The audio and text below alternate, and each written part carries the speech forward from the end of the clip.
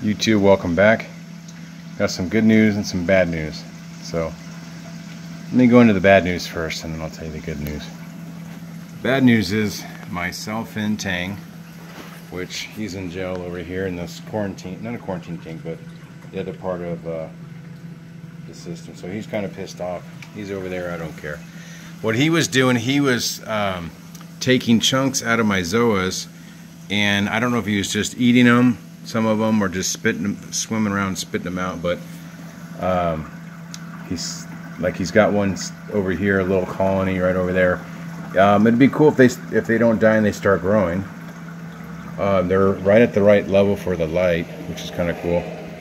And so he did damage under this one. He ate all of this under here, and no, that part's okay. So I mean, he took some pieces off of that. Did he do anything to my blue zones? No, I don't think he touched those because those have been in there longer. He went after, let me move around this side. He really went after this one. These ones are my blue and green ones, which I really like these ones. He took the whole end off there. Right from the, it kind of goes from the top of that zoe that's next to it, but to the right. He took the whole end of it off right there. They were all touching and laying on that one, almost touching the other green zoe colony right there. So he did that. He took more than half of this colony off this rock and spit it out over here. So hopefully, this can get blurry, but hopefully that little colony will just stay in that rock. So it's a nice little cove for them, but hopefully they'll stay in there and start growing. Oh, and there's more. Look, below that one too. So he's spit these things out everywhere. This orange zoa rock, he took little bites right out of there, right there, right over here, right in the center, a big chunk off there. He ruined the chunk over there, and no, he didn't touch that side, I don't think, but he just demolished the top of that whole thing. So so he's going to be traded for a zoa colony since he decided to eat them. He's not staying in this tank anymore. It really sucks. I had no idea tangs will do that to corals. I don't know if you guys ever heard of it, but I've never heard of it, so that's why I've had tangs and corals together. So it's a learning lesson. I don't know why he started doing it. There's been zoas in here before, but just not big colonies like this. And so here's the good news. My green stylo is completely a different shape now. It's got all these little nobes, or little parts where it's starting to grow. So it's a lot bigger than it was. It's sort of like fatter looking, all the little branches, and it's got all these little nobes on there, and they're lighter green, so I know they're growing.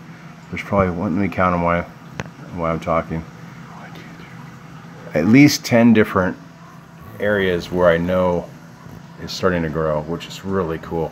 So I had to change my rocks around because the tang was hiding in the rocks, and so I moved the corals over and got them out of the rocks. And so the rocks, I'm going to leave them like this because there's a cave right through here, and this MP40, and I moved one over here to that side. That MP40 it's kind of like a high and low, so it's actually has current going through the whole center rock structure through here, which is working pretty nice.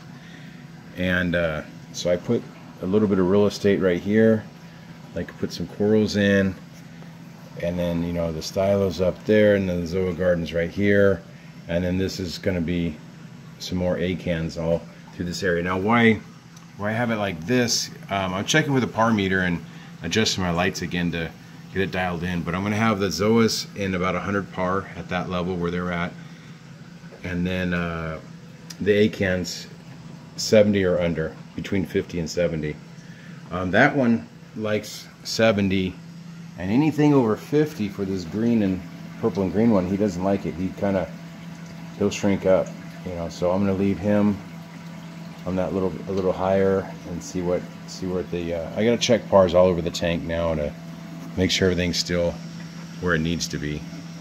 I need the stylo. He was at 175 before, and that was he's growing, so I'm gonna do what's been happening. So he's either adjusted to it, may not be enough, but I see growth and he's doing well, so I'm not gonna change anything with him. All right, so that was it. I just had that bad news with that stupid Sailfin Tang eating my zoas and picking at them. All right, you guys take care, and I'll see you guys on the next one.